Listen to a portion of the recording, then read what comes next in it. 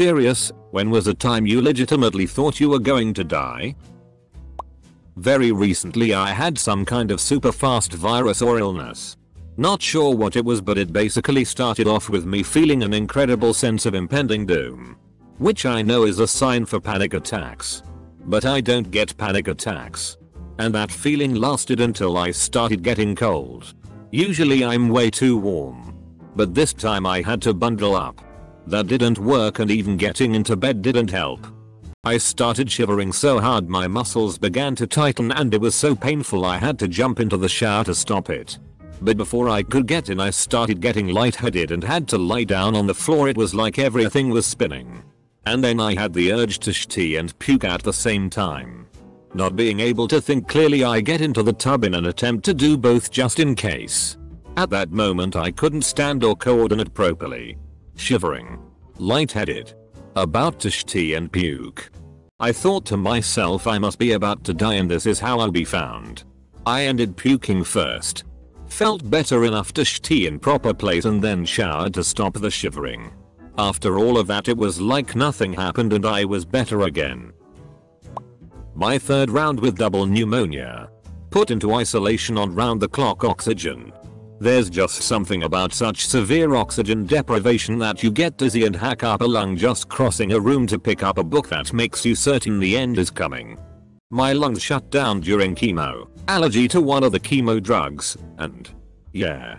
Not being able to breathe or catch your breath is terrifying. Even when your care is amazing like mine was in ICU. My lung capacity is reduced quite a bit since. But I can exercise still. So I consider myself lucky. I woke up in the morning to get ready for work. Bent to tie my shoe. And when I stood back up, the sight in my right eye was entirely gone. I did the usual thing of blinking and shaking my head a little. Thinking maybe blood rushed to my head weird or whatever. But it wouldn't come back. I tried to explain to my partner that I was in trouble. But when I spoke, the wrong words kept coming out. I don't remember exactly what I said. But I definitely said tree instead of hospital at one point. I figured I was having a stroke or an aneurysm had ruptured. Or something brain tumory. Who knows? Whatever the case, I spent the entire ride to the hospital crying and telling my partner over and over that I loved him. It felt like I couldn't say it enough. Turns out I was preparing for my first migraine, cluster headaches. I do not recommend them. And the migraine aura I get is blindness and aphasia because I'm a lucky girl like that, I guess. I was really sick when I was 12. Missed a whole semester of school. I was throwing up every day and had no energy. Doctors couldn't figure it out. Had test after test. Visited specialist after specialist and nothing. All we did know is my liver wasn't functioning. I was pretty jaundiced. I was pretty sure I would die before we knew what was wrong. It's hard to explain, but I came to terms with it. Like I was more comfortable with death as a concept when I was 12 than I am now at 25. Turns out it was my gallbladder. They had checked it for gallstones early on, but that wasn't the issue. My particular malfunction didn't show up on an ultrasound. The bile duct into my stomach didn't form correctly from birth and it was hindering complete bile drainage, leading to sepsis in my gallbladder liver. 1 surgery and 2 weeks bed rest and I was back to normal. Edit. Well golly. To answer the most common questions, I got referred to a pediatric gastroenterologist who decided to order the HEDA scan you are all referencing. The barium milkshake thing you have to drink is absolutely disgusting. That indeed caught it. Why my local physicians didn't order one is beyond me. I am not a doctor and was 12. I do know that one doctor didn't even want an ultrasound for gallstones because I was too young to have gallstones. I was on vacation this past summer. Was staying at a friend's house. When I started to notice my chest feeling tight. I started to get a fever and feel sick. I threw up and the feeling in my chest started to expand. It felt like it was going to explode. Like a balloon being inflated inside me. I couldn't stand it. I literally felt like at any moment my heart would give out or my chest would explode. Went to the emergency. Turns out I had a really bad gallbladder attack. But on the drive to the hospital I was telling my wife how much I love her lol and that if she remarries don't let it be anyone we currently know hahaha. Hit a stopped car going over 65 miles per hour. Spent 2 years in a wheelchair.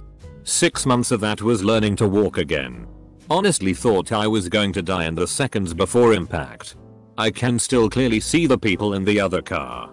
The other traffic around us. Car was stopped to turn on a highway with no middle turning lane. I was the only one injured though. And I'm still sort of grateful for that because I swear there was a kid in the backseat of the other car. I wasn't the driver. Front seat passenger of a reckless driver. Some DCK pulled a revolver on me while at a party. Turns out it was one of those decommissioned ones with a cemented barrel and cylinder. But I didn't know at the time and it was f***ing scary. What a dumbus. That's a good way to get shot. Yeah, never point a gun at someone you don't intend to shoot. Common sense and gun etiquette 101. When I had migraine with aura for the first time. I didn't even know this was a thing. But it started with the worst migraine I ever had, followed by me losing my sight and becoming dizzy and feeling sick. I thought this was it. I told my sister that I thought I was gonna die. She told me she has those migraines too. Brought me a pill specifically for these migraines and told me to sleep. She stayed with me until I woke up just to be sure. Scary as hell. The 5th of October 2019, rear-ended by a dump truck. In a coma for 42 days and am now paralyzed. So sorry to hear this. How are you? T2 T3 vertebra break. Cord crushed but not severed. Can't walk but never say never. I have a great support system so I'd say I'm lucky. I took an edible before a flight from Portland to San Francisco. I proceed to get very high, both metaphorically and literally. The plane begins its descent and as it does this it seems to take a steeper angle than usual and I notice the engine seemingly turn off or stop making as much noise. In my paranoid stoned mind I become convinced that the engines have failed and we are going to crash. I begin composing my last texts to send out to my family and friends. Saving them all as drafts. And then like 20 minutes later I notice that none of the flight attendants are worried at all and still smiling and joking. This is when I realize that the plane was not in fact crashing and I'm just an idiot.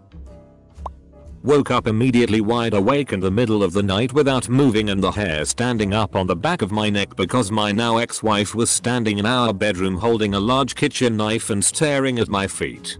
She had had a schizophrenic break a few months earlier and had started referring to me as the enemy. I laid there without moving. She stood there for over an hour. Have no idea how long she was there before I woke up. Anyway. She leaves the room and comes back without a knife. Gets into bed. And cuddles in little spoon style like she made a decision. Then she made me waffles for breakfast. Best believe I put on my best oh wow. Amazing wife. These waffles are yum voice. A couple friends and I were driving home from a birthday party and we got rear-ended by a drunk driver who was going about 120. On impact all of the windows exploded and the tires caved inwards and we were going about 70, so there was a sort of slingshot effect that made us pick up some speed. We were just careening down the freeway with zero control. The car swerved around a bunch. Almost hits another car and a pole and eventually rolled into an area just right of the shoulder.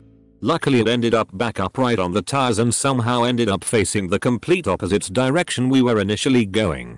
We thought our friend in the backseat was dead, but she was just unconscious and ended up having some pretty bad whiplash. My other friend and I were basically unharmed except for some cuts and bruises and just overall body ache for a little bit. This was in 2007 and I still think about pretty frequently. We all probably should have died for sure. When I had a panic attack and I thought it was a heart attack. I woke up with what I thought was a panic attack. I actually was retaining water and started going into heart failure. Fun wake up call. Perfect thing to say to a guy that has panic attacks. FFS. I'm just saying they're not always panic attacks. I almost didn't call an ambulance because I thought that's all it was. So did the EMT. Just be careful. Back in July I was riding my motorcycle and was turning into my driveway. A girl came from behind me around a sharp turn and T-boned me. She was going at least 60 miles per hour up until a couple seconds before impact when she hit her brakes. She hit me because she was either texting or dicking around with something in her car. Either way, she wasn't paying attention. I remember hearing tires screeching and seeing the car half a second before impact, then everything went black. I broke the windshield with my head. Broke the mirror with my hip. Then landed face first on the road. I do remember being scared because I wasn't sure if there were more cars, so adrenaline kicked in and I caught myself with my hands and knees and pushed myself to my feet to run off the road. That's where I regained my vision. The bike was totaled, but thanks to my helmet and pure rage at being hit, I managed to literally walk away with only a concussion. Nasty bruises. And a deep bone bruise on my left foot. No broken bones at all. It's been 8 months and I'm still recovering from the concussion. My toe barely hurts. And the leg that took the impact has a dent in the muscle, but other than that I'm fine. If I wouldn't have been wearing a helmet, then I have no doubt that I would be dead now. Wear your damn helmets, kids. Edit. That last "wear" should be "wear." It's weird I misspelled that. It's like I got a concussion recently, haha. As a child I would go bodyboarding at the beach. But only on our summer vacations. Being the excited child I was, I would swim for hours. And one of those times, I got super worn out from the surf and sun. I swam out to catch a wave. And was sitting there waiting for a good one. I laid down. I shut my eyes. Even though it must have been only a few minutes. Though it seemed longer. I drifted far from the beach. Way past where waves broke. To my child mind, it seemed more than a football field. But I'm sure it was not that bad. Nevertheless, I couldn't swim well enough to be out there alone. Thus, I promptly paddled in. Scared as all get out. If I had fallen any more asleep, where would I have ended up? But this is the killer. Less than 10 miles up the coast there was a shark attack hours earlier. I also wonder if I would have been in one piece when I woke up. During childbirth with my second. It was so much different that time around and I literally thought I would die from the pain. Which is weird because the first time around, I was fine and didn't feel that way at all. This is my answer too. I distinctly remember knowing that I was going to die and being okay with it. I'd been pushing for so long and I had nothing left. I was so exhausted. I knew I was going to die. And that was fine. I just needed to get that baby out and then I could die and finally get some rest. I had a normal, though lengthy, birth, so this was in no way based in reality. I got left in a hot tub as a kid and the jets pushed me towards the center where I couldn't stand up. All I remember thinking was someone's gonna have to do CPR on me and that's gonna be really gross. My godfather noticed me and yanked me out of there while my mom was yelling at everyone asking who left me unattended in the hot tub. It was her. Once when I was probably 5 or 6, my family was at an amusement park. I went on a roller coaster with my mom. Since I was way too small to ride alone, but I was just barely tall enough to ride at all. This was one of those older coasters. Made of mostly wood. And the security was not great. Well, on this roller coaster ride, there were corkscrews.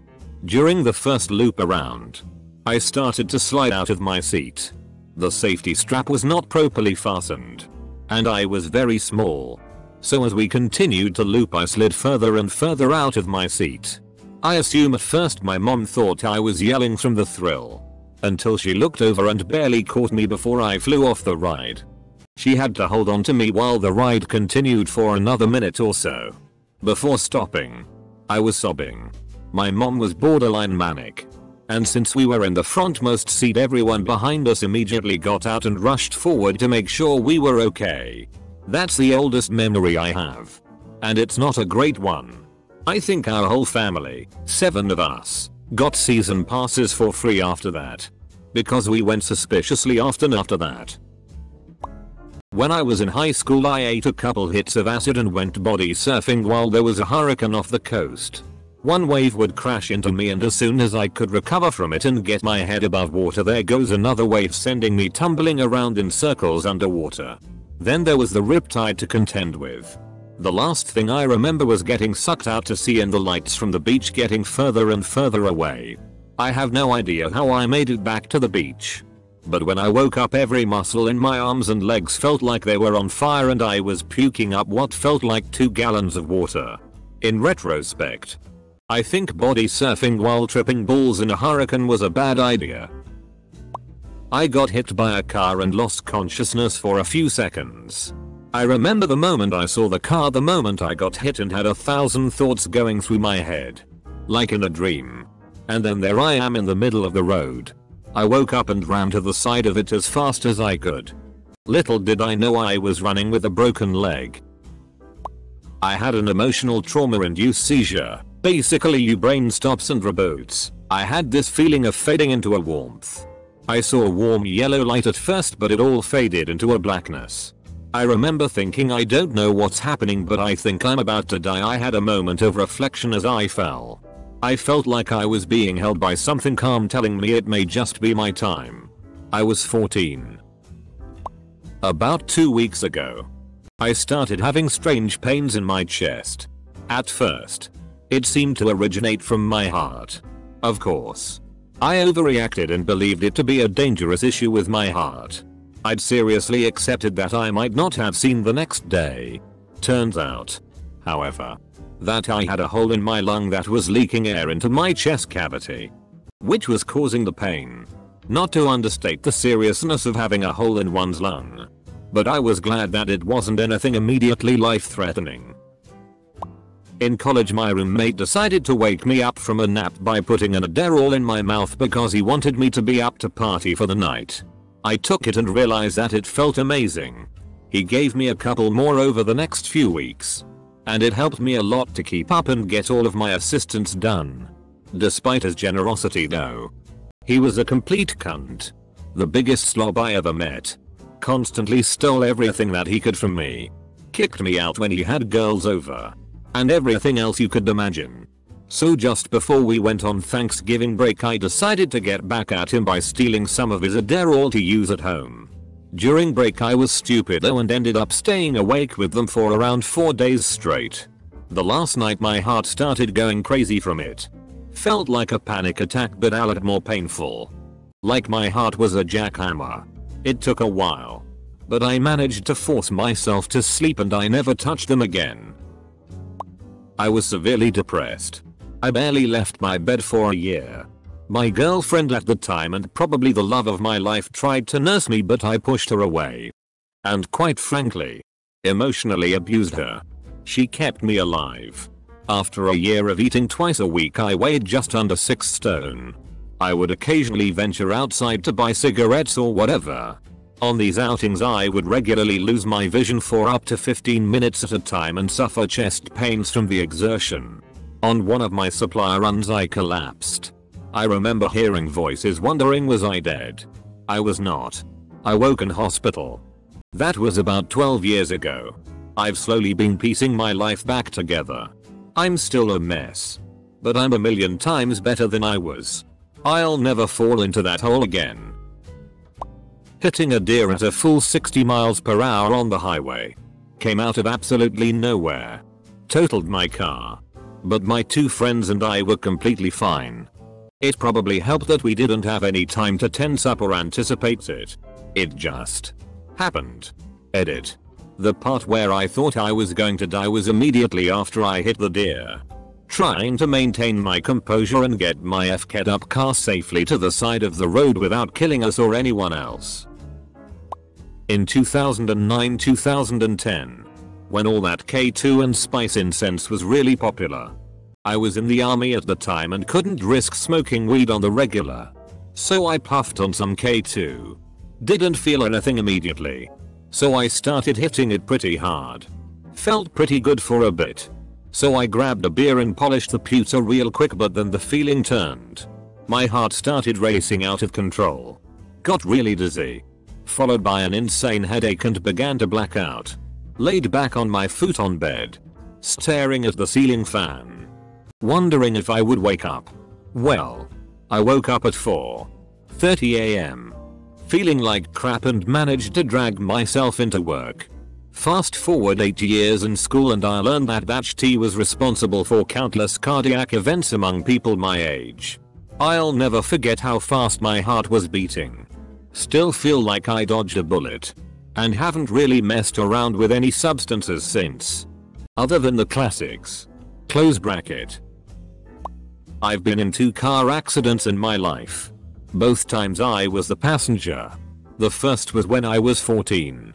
My mom and I hydroplaned and went off the road. We missed a guardrail by inches and almost went into a pond, but a barbed wire fence saved us. The second time I was 17. My stepdad and mom were in the front of the SUV. I was in the back behind my mom. My stepdad overcorrected and lost control. We were headed right for a light pole. My stepdad spun the wheel and took the hit on his side. We broke the pole and flipped 4 times into a field. I remember my head going through a window and just closing my eyes. When it was over we were upright. My stepdad died. I'm 100,000% positive he saved my life when he decided to take the hit on his side. A little over 10 years ago while I had my vocational training, I woke up to horrible pain in my gut area. That day I learned what an inflamed appendix means. Barely able to just stand. I still rode my bicycle through the city to get to my training place. Going to the doctor was no option. Because I wasn't covered by insurance. Fortunately I was able to walk it off, which is hella stupid, which took me weeks. When I was about 8 years old, I tied a belt around my neck, stood on a stool and got ready to jump. Scariest moment of my life was inflicted on myself. Thankfully, I didn't have the guts to do it and I have never told anyone about it to this day. I'm 17 now and still struggling with non-extreme depression and anxiety.